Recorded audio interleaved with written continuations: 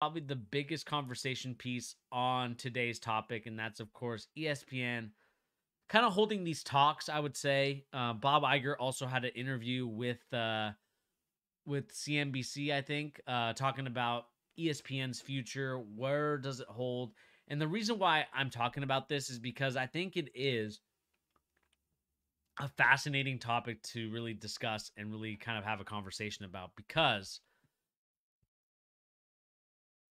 it really lends itself to what I think is going to be a very interesting time in sports, I would say, because of the fact that I think the social media, the streaming rights, and everything like that has really, in my opinion, turned this whole thing and this whole world upside down with the way that um, I would say never before has been seen in any capacity.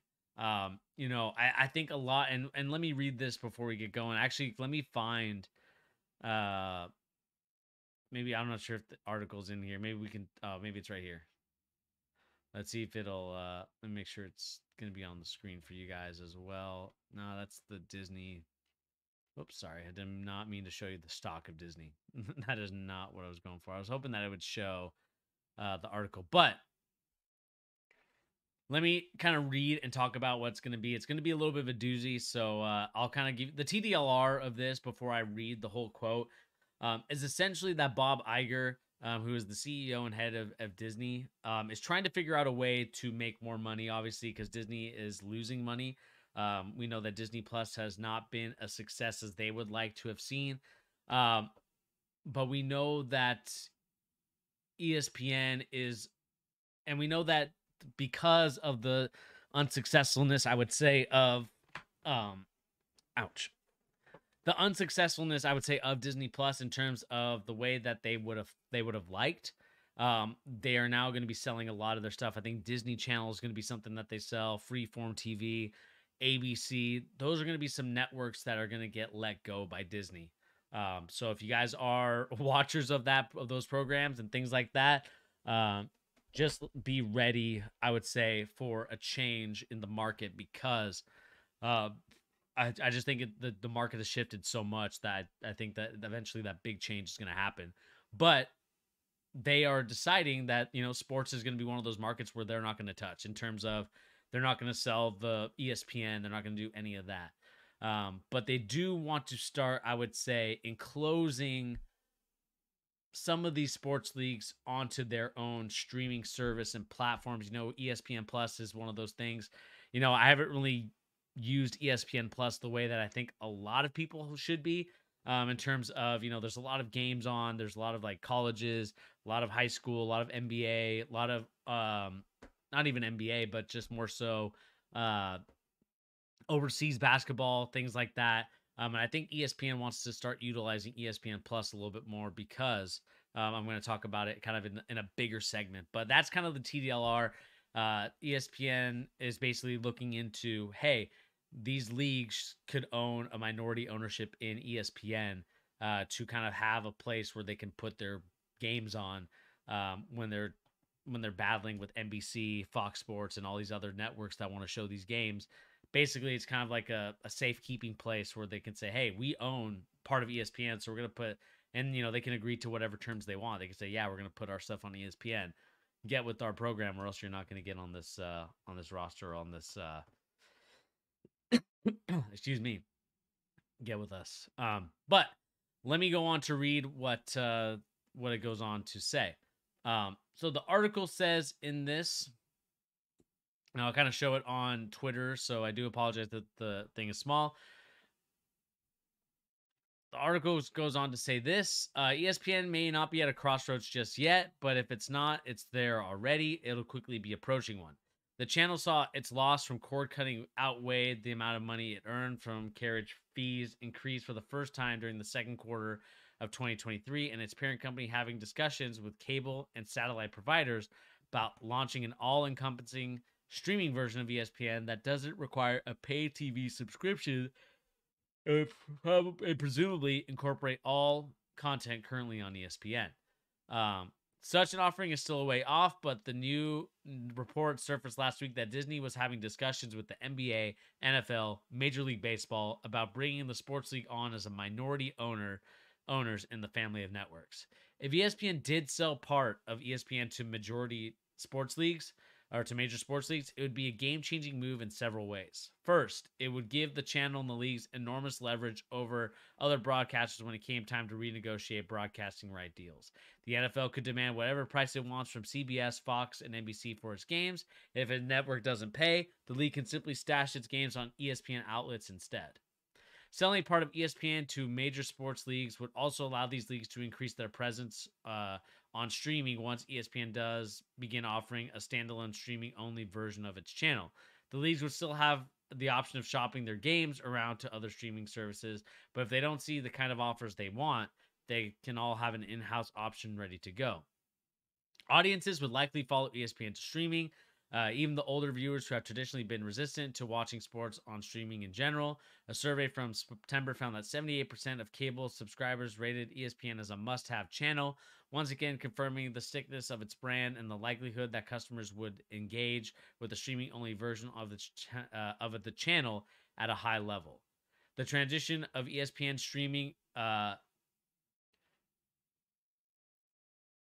The transition of ESPN to a streaming format may not take long, as some believe.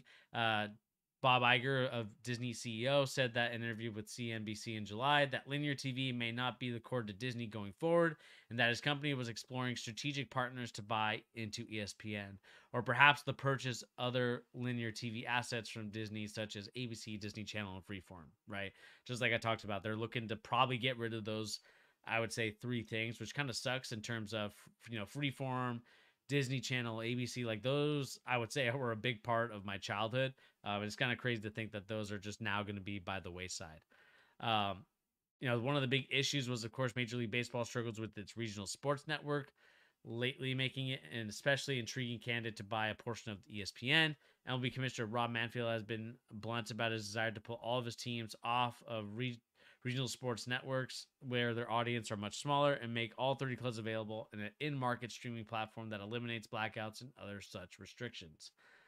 One of the biggest reasons that the platform isn't feasible just yet is that the wealthier teams like the New York Yankees and Red Sox have their own in-market streaming services available. Therefore, those clubs would get to keep all the revenue for themselves, and that to me is one of the big issues, and we'll talk about that in a second. There's still a lot of host of questions to be answered. Very few details available about Disney's wheeling and dealing behind the scenes regarding ESPN, but partnering with major sports leagues would give the channel a great deal of flexibility heading into the future, especially when it launches its own streaming version of itself. And really quick, I just kind of want to read what Bob Iger said. He kind of said this to a lot of owners and executives.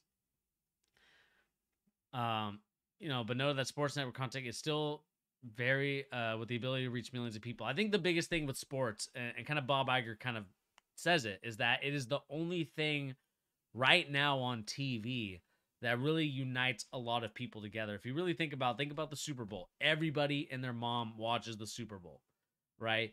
Think about national coverage games, right? The All-Star games, the pennant race for MLB baseball, the NBA finals, like all that stuff live brings a lot of people together all at once. Whereas now with the streaming services and the way things are going, especially, Disney Plus being one of them, Mandalorian, right? You can watch that whenever you want. You don't have to every Friday. Like, yes, it releases every Friday, but you don't have to watch it that Friday and be like, oh, dang, I missed it, when you can just go and find a different recording of it, right? Or you can go on live stream and say, hey, I just want to watch it, instead of missing out on the opportunity, right? Like, let's say Friday you're busy or you want to go out or whatever you want to do on Friday, and that's when the TV show goes on. You can watch it the next day. Whereas in the past, like, yeah, you can record it, but for the most part, if you missed it, you missed it. And so that's kind of the thing that Bob Iger's talking about it. He also goes on to say, we're going to be open-minded about looking for strategic partners. We're going to be open-minded about looking for strategic partners that can help us with distribution or content. I'm not going to get too detailed about it, but we're bullish about sports in general as a media property. And again, I don't want this to turn into I would say finance in any sort of way. Like, we know ESPN and we know that Disney Plus have lost a lot of money, and they're looking to get some of that money back. There's a reason why there was a ton of layoffs for ESPN. There's a reason why I even talked about it here. They're looking to sell the network. They're looking to sell ABC, Freeform, Disney Channel, because eventually they're gonna probably, like I talked about, they're gonna move everything to digital.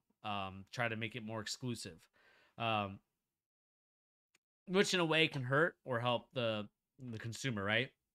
If you're a Disney kind of supporter or loyalist, you're probably gonna buy their streaming content anyway. I think the trouble or the issue that you could get into at times is that now there's so many different streaming services that you now have to pay $10 here, $10 there, $10, to basically everything. And really, what I wanted to kind of do a discussion on, and the reason why I kind of wanted to make sure it was on Twitter, is because I think that this is a very interesting conversation to have when you think about it from a perspective of it like this. Why has ESPN been a dinosaur the last 5 to 7 years when it comes to this type of content? You think about you even think about the latest deal that they made with Pat McAfee. If you guys don't know, very popular streamer, had a very successful show, and is the reason why he's now getting, I believe, over $100 million from ESPN. And it's because these cable networks never understood, I would say, the power of the internet, social media, and really, to be honest, YouTube. The reason why that they never really understood that is because they thought that, for the most part, ESPN doesn't really make their money from the sports leagues, if you think about it, right? They rent out the time slots for these sports leagues, ESPN does, to make sure that these sports leagues have a place to show their games, right? It's the reason why, the TV deals continue to go up and up and up. And it's the reason why a lot of these people in media got fired, because you can't sustain that for very long.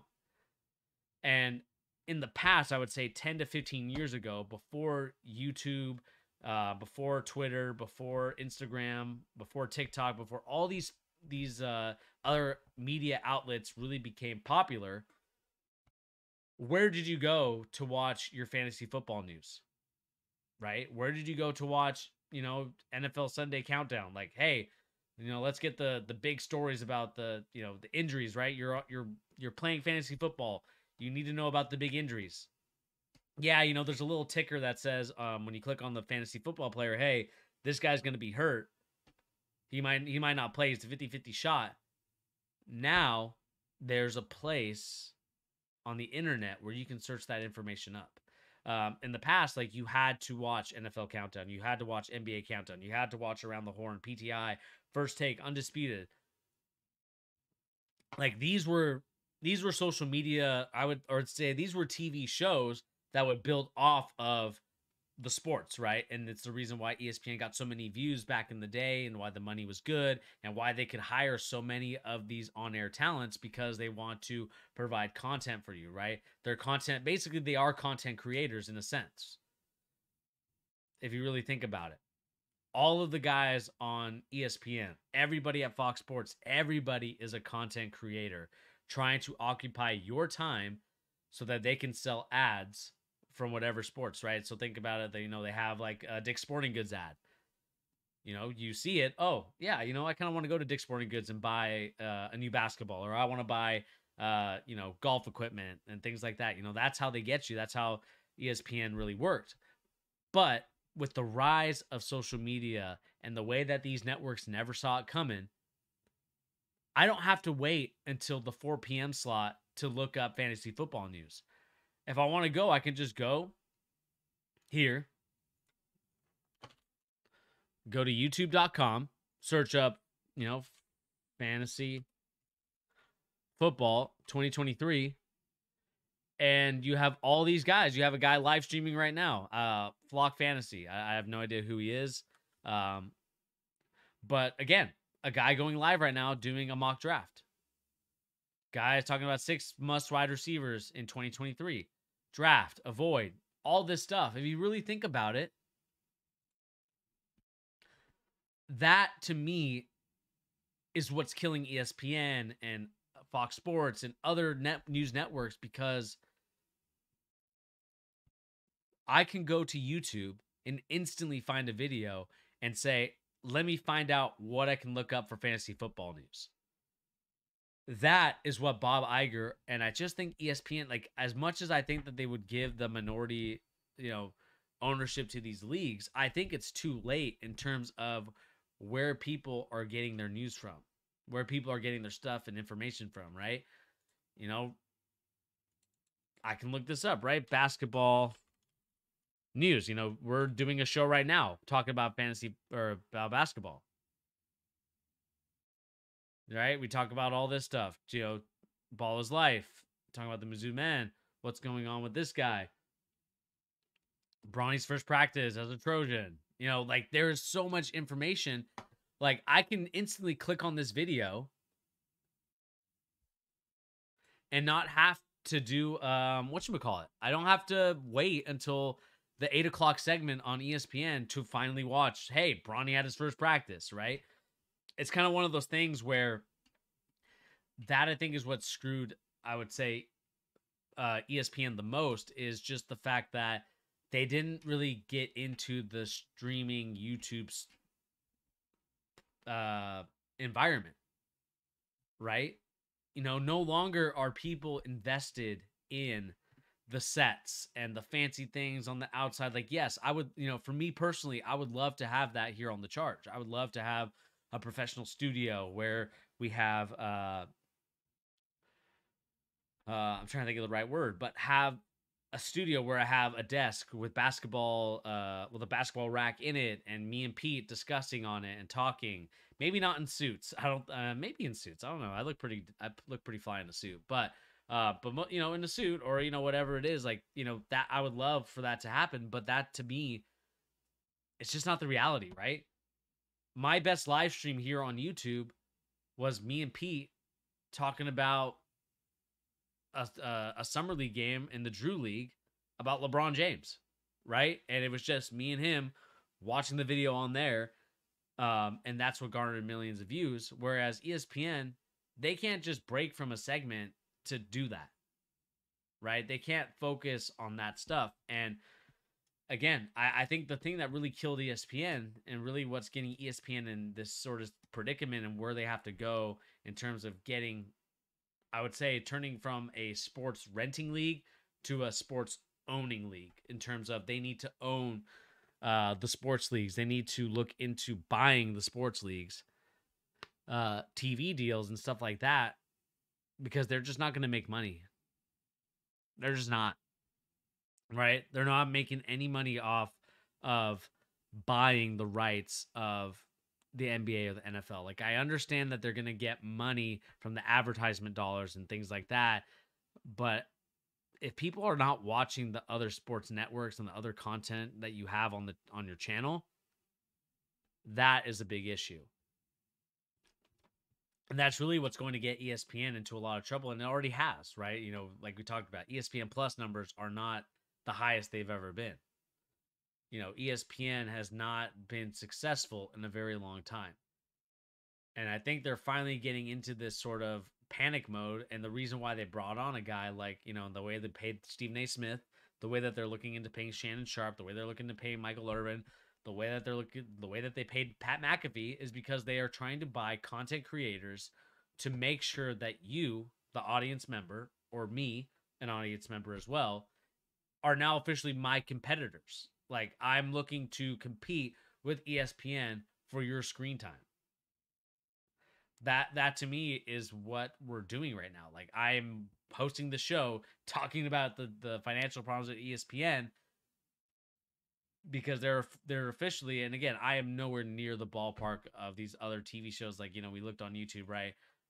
Whatever this guy's name is, Fantasy Flock, right? He has over 1.1 watching right now, 17K watched in 8 hours ago video talking about the 6 must wide receivers. Like, that is an ESPN competitor. This guy is an ESPN competitor.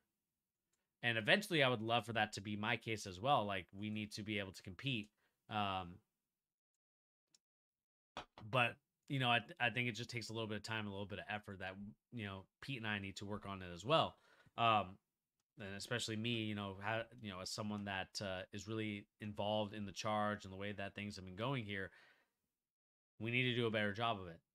But at the end of the day, like, ESPN is now a competitor of ours. Like, we are trying to compete in the same market, right? We're trying to get your attention, especially people that love basketball. We're trying to get you to watch basketball. I know that we talked about fantasy football and probably a sport that no one really likes here on the channel.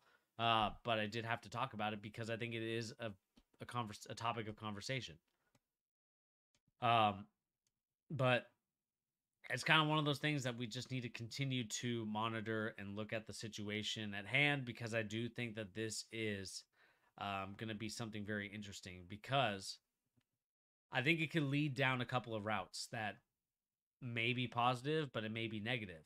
Like, if you really stop and think about it, if ESPN, if they're minority owned by these other leagues, like it said in this article, ESPN could just say, or NBA could just say, "Hey, NBC, Fox, we want X amount of dollars for this product, like to rent on your programming. If you don't want to give it to us, we're just gonna stay on ESPN and be happy and satisfied there." Um, I think that it's kind of one of those things where it could be a slippery slope, though, right? Because I kind of had this, I would say, this inclination about these sports leagues is that eventually, these TV deals can't get any higher, right? I think they can, but eventually it's going to kind of plateau because it's just so much money year after year. Um, and for these sport networks to even consider paying that much and doing other things to get to be involved in this situation, it takes a lot of freaking money. It takes a lot of money, right? And that to me is the biggest thing that I think these sports leagues have to be aware of, is that I don't think the money is going to infinitely go up and up and up every single year. Like, I know there's inflation and other things like that involved. Um, but man, it's tough to sell that to somebody. Um, it's tough for these sports leagues, because again, it is for these sports networks, or these conglomerates like ESPN, like ABC, like NBC, and all these other sports network leagues. You're not paying, like, they're not making any money besides the advertisement dollars of whatever company decides to want to put advertisements on along with their games, right? I just think that's going to be a tough conversation for a lot of these squads and a lot of these teams. Again, we see the New York Yankees and the Red Sox. They were smart and have their own sports network. I think the Knicks also have their own sports network, if I'm not mistaken. Madison Square Garden Sports Network. Excuse me. Like, I think it's gonna be tough for these leagues, or these teams that have their own sports network, to say, "Hey, yeah, we're gonna join you there." I think it's just a lot of money that they don't want to lose, and so yeah, I didn't want this to turn into some long conversation, but it ended up turning into that. But yeah, I mean, that's kind of the reality of where sports are at right now. I mean, it's a lot of money involved. There's a lot of things at stake, um, that need to be adjusted and situated before we can really, I would say, understand the full legality and really the longevity of how long sports networks and sports leagues can last with the way that things are going. But let me know in the comment section down below, what do you guys make of all this? Again, ESPN is in a world of hurt. They're looking to sell a minority stake to these sports leagues, to own ESPN, to have ownership in them. Uh, Again, like I said, it could either be a really good thing, it could be a bad thing. But at the end of the day, it's kind of the reality of sports network and really the sports talk shows that we have right now. If you really think about it, no longer is it I have to wait till 5 or 6 p.m. to talk about NFL. I can go to YouTube and look up fantasy football. I can go to YouTube and look up basketball news and rumors and things like that, like here on the charts, which I hope you guys do. Like you don't have to wait anymore. It's on the content creator for sure, but the content creators for the most part are going to create content throughout the week, so you can just say, I want to watch this now. What are people saying a month ago about who the best receiver was? What are they saying now?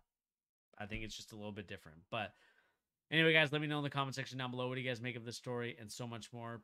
Please remember to hit that like, share, and subscribe button if you're new to the channel. Again, all this stuff helps out the channel tremendously, so let me know in the comment section down below.